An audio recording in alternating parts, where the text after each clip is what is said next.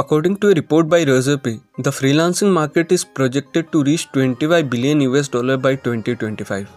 And if we talk about the data field, the demand for skilled freelancing data analysts and data engineers has grown over the last few years due to increasing organizational data need. And in this video, I will share my freelancing experience as a data analyst and Power BI consultant. So far, I have worked with good numbers of clients, including one of the leading retail and superstore chain in US market as a freelancer.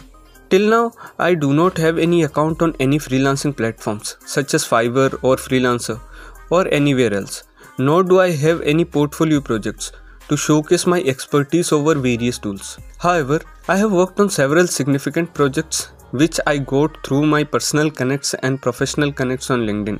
Currently, I have 60k followers on LinkedIn, and my presence on this platform has helped me a lot with various opportunities. Most of the time, people reached out to me on LinkedIn for various freelancing tasks. If I have to categorize the type of project based on the scope of work that I have undertaken as a freelancer and Power BI developer, then there are three categories. The first category is end-to-end Power BI development and implementation.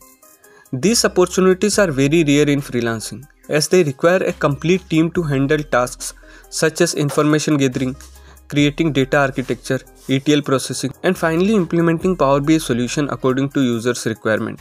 These projects can take months to conclude and offer impressive budgets, allowing freelancers to earn in lakhs. The second category involves working as a consultant for any specific tasks.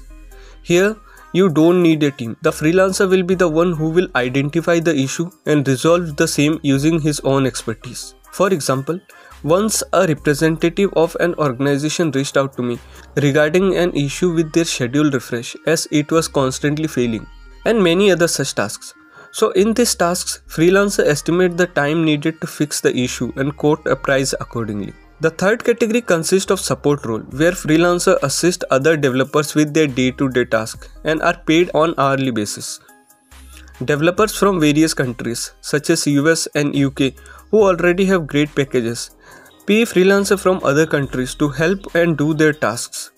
Skilled freelancers with expertise over the tool can easily earn somewhere from 500 to 2000 per hour. I hope you will find this video fruitful. If you like this video, give this video a thumbs up and subscribe the channel for more such contents.